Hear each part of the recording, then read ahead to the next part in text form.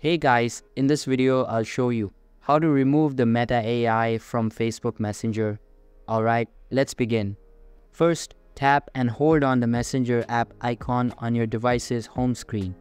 From the menu that appears, select App Info. On the App Info screen, look for the Uninstall option at the bottom of the screen. Tap on it and confirm the uninstallation process.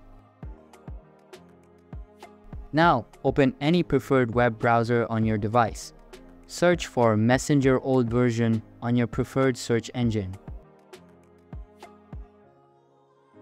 Look for websites that offer older versions of the Messenger app.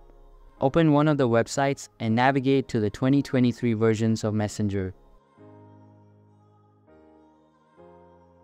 Tap on one of them and scroll down a little bit until you find the download links for these older versions. Tap on the download link for the version you want to install. Wait for the download to complete.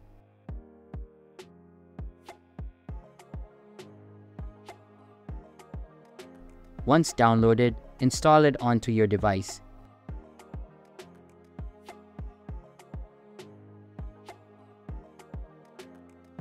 Open the app and log into your Messenger account.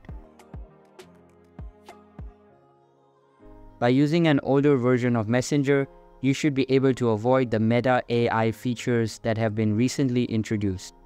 The app will now function as it did before the AI integration.